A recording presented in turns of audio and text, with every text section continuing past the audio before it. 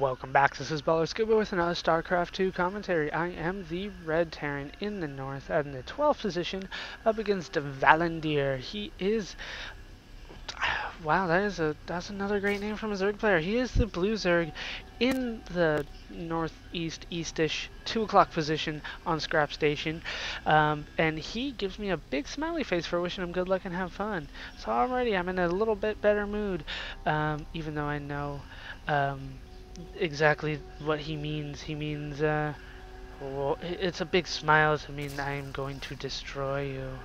And he very well might. I have not been doing well against Zerg players lately, especially on a large map like this.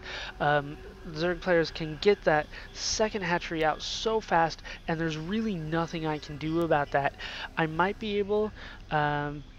no, this ramp is too big for any sort of cheese here. What I was going to say is on smaller ramps, you might be able to throw down 2 quick bunkers here and deny any sort of transfer with drones or anything like that. And it might be able to separate the Zerg player into 2 bases and allow you to take out that expansion before he is able to get enough reinforcements there. But he is able to take the lead here in harvester count. I, of course, am not getting any scouting done because I never get any scouting done on this map because I think the rush distance is too far. He does send his overlord over, though, so he is able to get scouting because of the short air distance. And yes, he is going to be going for, it looks like a 15 hatch here. There we go, 15 hatch and 14 extractor. Maybe even the extractor went up a little bit earlier than the hatchery did. So already we are going to be seeing fast hatchery followed by a quick spawning pool. So if I was to scout this, I might say that he was going for quick Zerglings because that extractor is up. I would assume speedlings, but really that spawning pool could go up just so he can get the queen out and get larva out sooner. Maybe he's going for roaches, who's to say. He could even be going for banelings. You just never know with Zerg players, they can switch so quickly. I'm so envious of that, but that is one of their trademarks. Zerg players can always expand quickly and always tech switch quickly. As soon as this building's up, really, all the larvae here can just quickly become whatever comes up. Like if a spire's up and he's got 17 larvae, boom, 17 mutas just right off the bat. That is something I would love to do, but Terran is kind of, it's good as it is. So many people say it's overpowered. I don't really see it because I've had so much trouble with Zerg players, especially when they go Baneling Muta builds, even the Zergling Baneling Muta builds. The Banelings do pose such a great problem against my build, and of course I'm not changing it at all right now. That is something I should do. I need a new strategy against Zerg players, especially on larger maps where I won't be able to do some early harassing with Marines and Marauders. I need some sort of possibly the Destiny Cloud Fist build, I believe it's called, where I go 1 barracks, one factory, 1 starport, and start doing some harassment with Banshees, maybe start doing some harassment with Hellions. I hardly ever bring out Hellions in a map against Zerg players, and especially against Banelings and Zerglings, and of course the drones. The Hellions do a lot of damage, so if I'm able to get an early Hellion out, that might do wonders for me. Of course, he doesn't have anything out on the field in terms of defense yet, but 12 Zerglings aren't on the way. So if I was able to get that fast factory, I would be able to get the Hellion out before the Zerglings popped out, and I should be able to do some good damage. And of course these guys don't have any speed, but they are fast enough to take out the Marine that I had watching the Zalnaga Tower. So now I know these guys are on the way.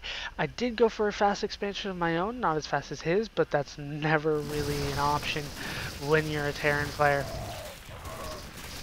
And Zerglings should go down here. There's not much they can do, especially with those two last Marines popping out.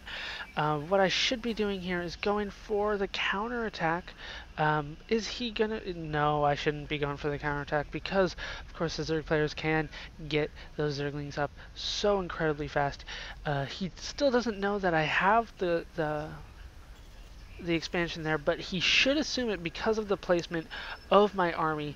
I do put it here because this is the only way into the expansion, except for these this debris right here. But I don't assume that he's going for it, so I just put all my Marines and Marauders right outside there. He's got some hidden Zerglings behind the smoke there. Meanwhile, he is droning up while he's going for on the defensive. So he's able to get, 10 drones all out at once, and he's able to retake the lead in harvesters. And oh, here I just waste a stim. No reason for that. The Zerglings were already running away, but I panicked and I hit that T button, got the stim down, and these Zerglings are able to run away and fight again some other time. Meanwhile, he is going for mass Zerglings again, 22 Zerglings. When he saw that I was pretty much sticking with the Marines and Marauders, why not go for the Baneling nest? And that is what he is going for. So he's going for mass Zerglings here. He's got great placement on those spine crawlers. The only way into his base is through the back door, which I would need to do, but he's got a creep tumor there. He will be able to see everything that goes on with that destructible debris. He's doing a great job of spraying his creep early in the game. That is something a lot of Zerg players do forget, but it's really not the ones that I seem to be playing. I do play good Zerg players, I must admit. The Zerg players that I play always seem to do better than the other races in terms of knowing what they're supposed to be doing, because Zerg, I will say, is the hardest race to learn. Terran, of course, is the easiest, followed by Protoss, but then Zerg is in a whole nother level of what you have to keep track of. It is just so different that I can't do it. I've honestly tried. I struggle with a medium AI opponent on Zerg. You will never see me play Zerg. Just can't do it. So he's got quite a few Banelings out right now. He's got 13 Banelings along with 24 Zerglings, and here I go in for an attack here, just so ill-advised. Really, he's stuck to 2 bases. I should just be guarding everything down here, make sure he's not getting any expansions, and I should be happy with that. That we have the same amount of bases. All those Banelings were able to explode. They don't have speed yet, so they are just waddling around. I swore I saw. No, I swore I saw one of them with a kill, but that was just my mind playing tricks on me. So what is he going for now? He did get that Spire up. The Spire is way late, so I do have a massive amount of missile turrets up at my main base. Nothing at my expansion yet, which is still not fully saturated. I would love to see a transfer, simply because even though these guys aren't really oversaturated here, and they're getting some good mining done, there's not that many minerals left there, while there is a ton left here. So I would love to see a transfer, but I don't think that happens for a while. Baneling's popping out once again. He's gone mass Baneling, and I'm pretty much sticking with Baneling fodder here.